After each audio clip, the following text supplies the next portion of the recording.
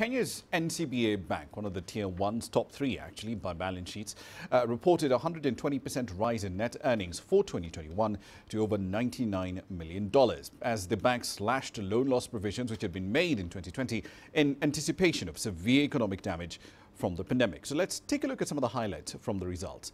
Net earnings, of course, are the most headline-grabbing number, but that triple-digit jump is largely a reflection of the 45% fall in loan loss provisions. In management's view, the worst of the economic damage from the pandemic has been largely accounted for at this point. The income lines, however, also do make for very interesting reading. In line with the 2% fall in the total loan portfolio, interest income from those loans was down 2.3% to about $196 million. Interest income from government securities, however, that rose by nearly 21% to about $168 million. At over 18%, NCBA's stock of non-performing loans is 500 basis points over the sector average and more than double some of its competitors like Equity Bank. We'll explore that in detail in about a moment. Now, whereas demand for credit with tenor of, say, a year or longer is pretty weak, demand for super short-term nanoscale lending has been quite robust, and even that is a bit of an understatement. Even in the year of the pandemic, the lending products that NCBA offers through Safaricom, specifically M-Shwari and Fuliza, they grew by double digits. Lending volumes last year, for example, rose by over a third. A few hours ago, I spoke to the NCBA Managing Director, Gachora. I started our conversation by exploring why demand for long and medium-term credit in the private sector is contracting.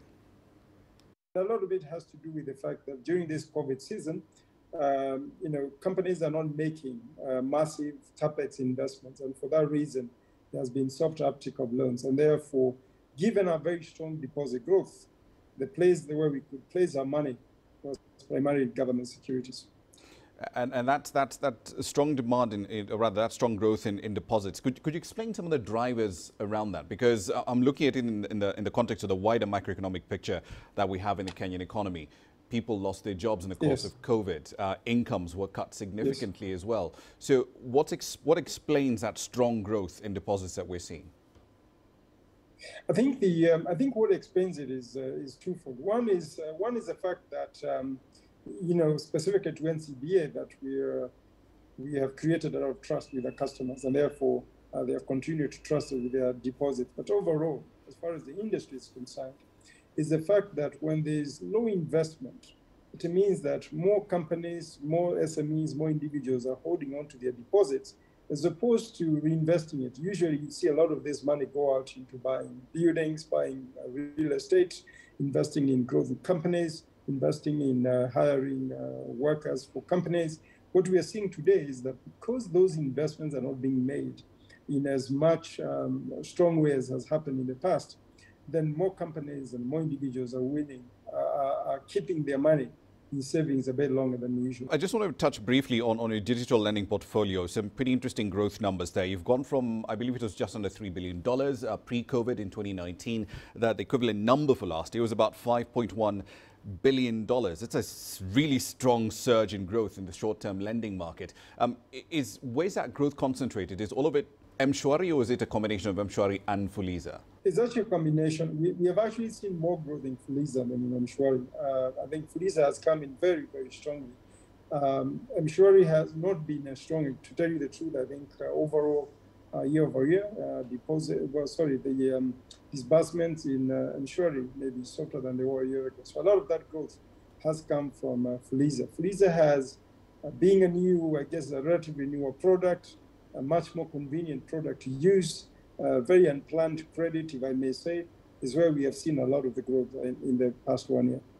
Okay, how concerned are you, given the passage of the 2021 Central Bank Amendment Act last year and the trend that we're seeing among regulators now to talk about looking into the fees that are being charged on these facilities, providing greater disclosure to consumers? How concerned are you that in this year, or perhaps even in 2023, you might face a situation where fees are imposed or limits on fees are imposed by regulators? I think to answer that is to remind our viewers that M-Shwari and Fuliza are bank products. And for that reason, they are fully regulated by the Central Bank of Kenya. We have full approvals for those products. I think the Act changes, the amendments that were done, were to bring those lenders that were not under regulation, to bring them back into regulation. But for us, we are already regulated. So are we fearful? No, because we have always worked with the central bank.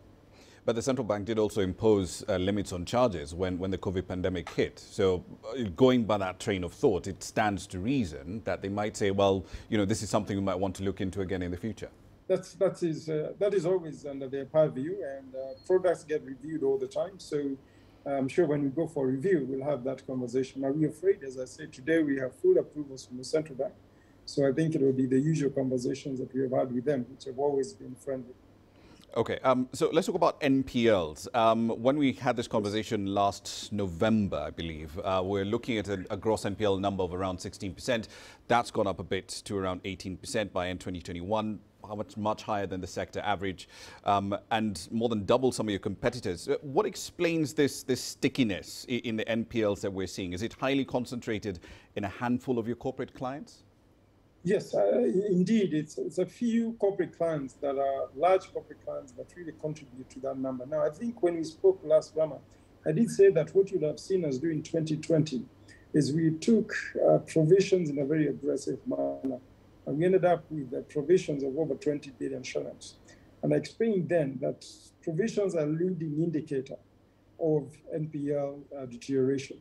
And therefore, what you see in 2021 is that whereas we have taken a lot less provisions, because of the provisions we took in 2020, those fears that we had, those risky customers that we feared may fall in 2021. Indeed, a good number of them did fall in 2021, and therefore contributing to the growth in the NPL ratio. Do I think we're over the hump? I can confidently say that we're over the hump. Again, provisions being a leading indicator of our view of risk. The fact that in 2021 we have taken a lot less provisions tells you that it is a leading indicator that going forward, NPL ratio should also come down. Okay, so what sort of numbers are you looking at? Walk us through the glide path, so to speak, on your view of NPLs. I know you've asked me these questions before, and I think I always say we don't give forward-looking statements. All I can say is to be significantly lower than what it was in 2021. My conversation there with John Gachora, Managing Director at NCBA Bank.